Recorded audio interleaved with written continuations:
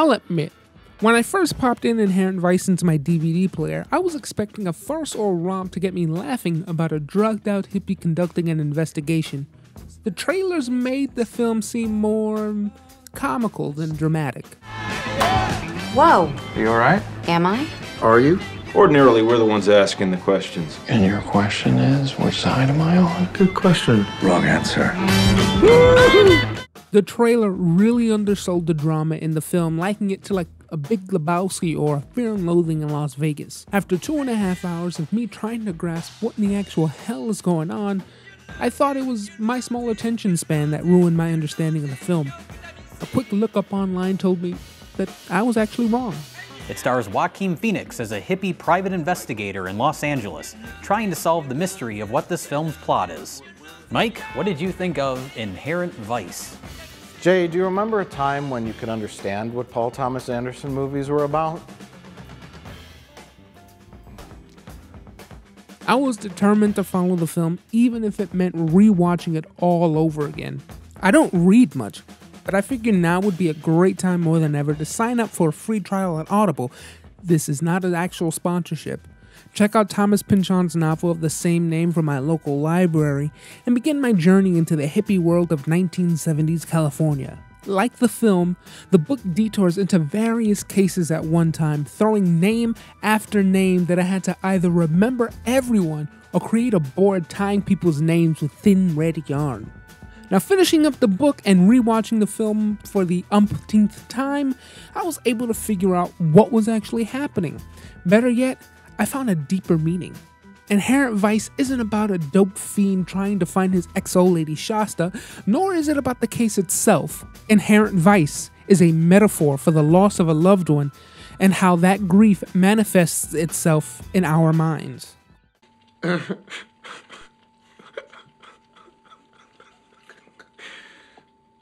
And, where? Say what? What? Okay, just hear me out for just a second. Pynchon's novel is convoluted, and the adaptation by Paul Thomas Anderson does a fantastic job of recreating that convolutedness as well as bringing over the deeper meaning. While I will be talking almost exclusively about the film, I will be talking about the book as well and how it differs slightly from the film itself. Warning, if you have not seen the film or read the book, spoilers are abound. According to Elisabeth Kubler-Ross's motto on grief, there are 5 stages: depression, anger, denial, bargaining, and acceptance. If you've been around as long as I have, or been on the internet for as long as I have, you may have seen the Robot Chicken skit with this giraffe. Uh-oh. It's the same principle I'm applying to the film. Doc Sportello, played by Joaquin Phoenix, being the heavy drug user he is, suffers from the inability to distinguish from reality and hallucinations, something he copes with when talking with his clients. We don't know if what we see him see is real or not, but we can assume that most of what he sees are figments of his psychosis state. Chalk that up to him being high all the time, but it could be something else. I'm going to fly through every step in the Kubler-Ross's model. Doc's goal in the film shifts from time to time, but his main goal is to find out what happened with Shasta Faye's new beau. He goes through a rabbit hole to learn of his whereabouts, but more importantly, he learns what happened to Shasta Faye herself. The point I'm trying to make is, Shasta might not be alive. Look at the evidence. Shasta is almost always seen in flashbacks, a time that was filled with dope and bliss. Early in the film, she visits him in the night, wearing clothes that she'd never thought he would wear and showing a bit more emotion than he was used to seeing. She exits the film and only reappears in flashbacks to help Doc complete his case. In the beginning of the film, Sortilege states, "Back then it was always sandals, bottom half of a flower print bikini, and a faded Country Joe in the Fish t-shirt." When she finally returns to Doc at the very end of the film, guess what she's wearing? Bottom half of a flower print bikini, and a faded Country Joe in the Fish t-shirt. Bigfoot makes note that she might be dead with his phone call to Doc early on in the film. She's gone.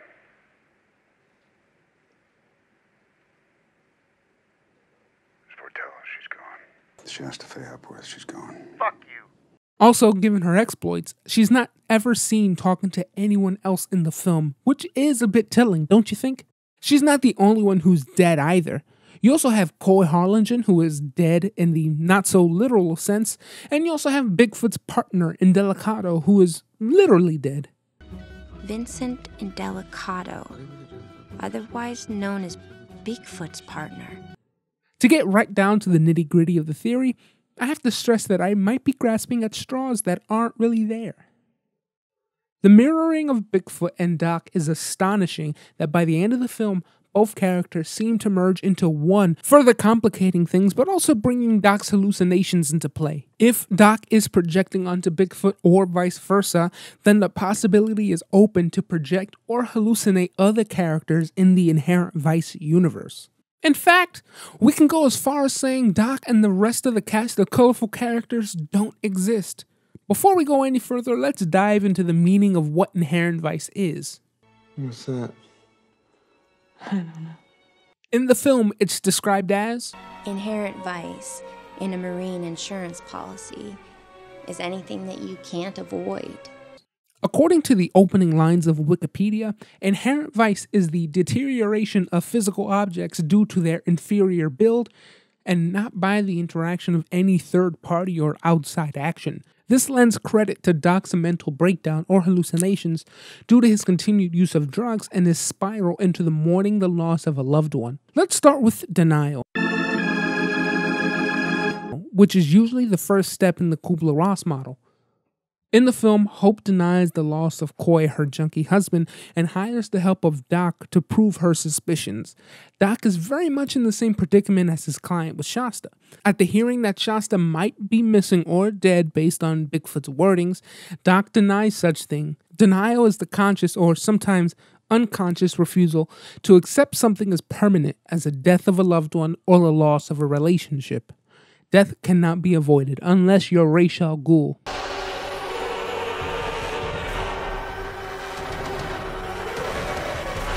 Take that, Batman. Doc doesn't do much denial, nor is there much denial seen in the film except for those scenes I mentioned, so let's move on. Anger, described by Kubler-Ross, can be manifested in various ways. Someone suffering from grief or mourning may be angry at their loss and may blame themselves for it. They could point their anger inward towards themselves or outward to those around them. Take Bigfoot Bjornson as an example.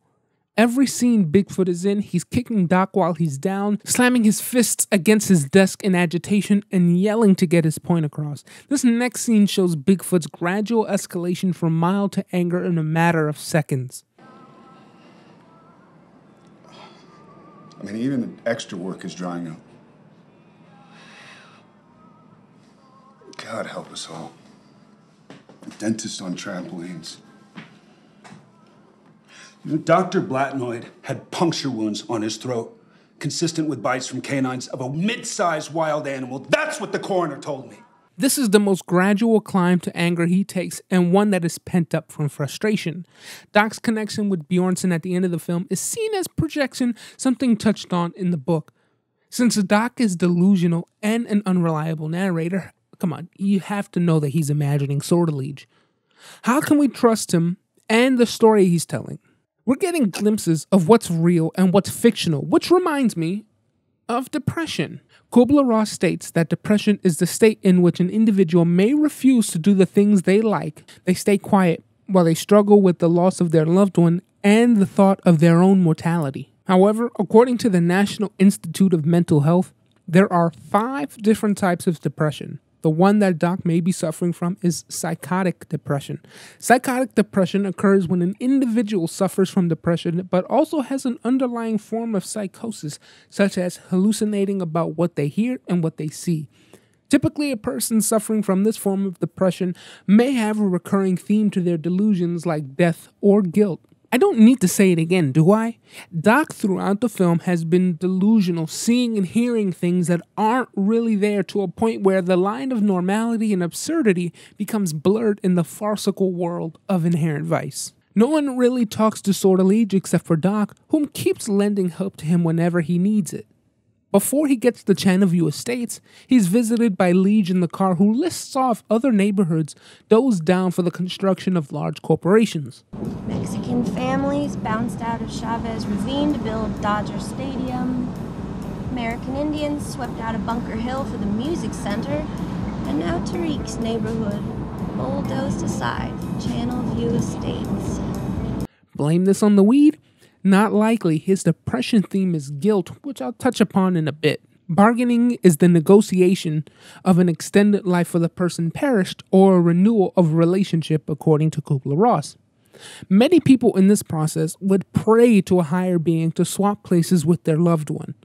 Are you there, God? It's me, Giraffe. Listen, if you would just give me a mulligan on this quicksand thing, I promise. No more peeing on your shorter creatures. What, did you get a deal?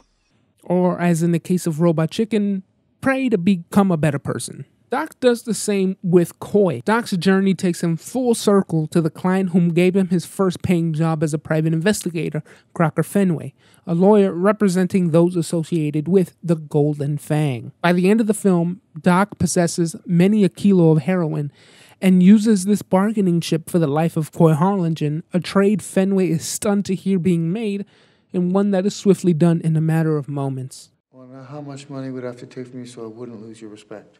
It's a bit late for that, Mr. Sportello. People like you lose all claim to respect the first time they pay anybody rent. Doc even writes Shasta's name in a joint he's about to smoke, a gesture expressed in the book that signifies a bargain for the safe return of the person being written. Now, all this leads to acceptance. You know something? I'm cool with this. The final step in the Kubler-Ross model. Many overcoming this hurdle will sometimes embrace mortality for their loved one and for their own. Doc's depression in the film showed us he was actually suffering from guilt. In the beginning of the film, he's visited by Shasta in a button-down dress. She tells him about the plan to kidnap her new beau. Gentlemen of the straight world persuasion? When Doc dives deeper into the world of Michael Z. Wolfman, he comes to learn of his fetishes and his desires, all in the physical form of explicitly painted ties, as well as the company he keeps. Technically Jewish, but wants to be a Nazi. So by the end of the film, when she returns, she describes to him the horrors of her relationship with Wolfman, describing everything he's done to her, as well as her being passed around and the damage she has as a result. My girlfriend had run off to be the bought and sold or some scumbag developer. I'd just be so angry, I don't know what I'd do. For Doc and Shasta, sex is the ultimate acceptance. This doesn't mean we're back together. Or rather, that final scene of the film is the most telling. In the finale of the book, Doc is cruising through the fog in his car, yearning to find something new in the commotion of his case or in California altogether. Pynchon writes a bleak, ambiguous ending of Doc trying to find life again in the corrupt, discombobulated life in California. Remember, the Charles Manson murders occurred around this time in 1969, events mentioned in both the film and the book. In the film, Doc is driving with Shasta in tow, a less bleak but equally ambiguous ending to the madness Doc endured throughout the film. Him having sex with Shasta after her confession of what she went through with Wolfman is him coming to terms with his guilt about losing her and what happened to her. Him driving with her is his next step past grief. It could mean he died as a result of freeing Coy and bringing down the drug ring of the Golden Fang at the very end, but by the looks of it, he seems content with his choice. Oh, and a motif in the book is Atlantis, or just lost cities cleansed by the purification of water. See, Shasta says, Just us, together. Almost like being underwater. The world. Everything. Gone someplace else. Which could be an allusion to her own death. The same person swept away to a new world. So, yeah, that's my theory on Inherent Vice. Now, I've seen Inherent Vice for I don't know how many times, and it was such a pleasure to rewatch it and rewatch it over again. And reading the book, I bought it after getting it from the library. It's so good. Every time I went back and started reading passages, and like the film, every time you reread, you get new stuff. You find new things. So it was a blast to watch. I didn't like it at first, the movie, but I persevered that first viewing, and after watching it a second and a third time, I came to realize that it was me. It was me who was wrong, or that kind of sounds pretentious. Anyway, Paul Thomas Anderson does these fantastic one-ers in almost every scene of the film, just trying to squeeze every bit of juice out of his actors, and it's one of the better takes, or one of the better judgments on a director's part, to just let the actor flow. And every scene that he does this in, it transports you. You kind of lean in closer to the screen, and everything is almost in close-ups. So it's kind of like this intimate conversation that maybe we shouldn't be here. And Robert Elswit's cinematography is just so, what's the word? It kind of transports you to a world, to another world, and one that I unfortunately was unable to be a part of. So I had a blast. I have more videos like this coming very soon, including one that I'm looking at right over here, on to my right. I don't want to spoil it yet. Hopefully it comes out in May. Did you watch or read Inherent Vice? Leave your answer in the comment section below about what you think about it and what you think of my theory. If you want to support LazyDog Films, go ahead and visit the eye in the corner of this video, or visit the description below to visit lazydogfilms.net to buy a t-shirt. How awesome is that? It's a awesome 50-50 blend. It feels so nice. It's double-sided. You get this awesome dog logo on the front. I'm working on other designs as well, so if you want to pitch your other designs, you can leave your answer in the section down below. If you want to support LazyDog Films in other ways, go ahead and click that like button and click that subscribe button for more videos, especially that video I'm talking about coming next month. I'm looking at it right over here. So I've been Jonathan Silva, and this has been LazyDog Films.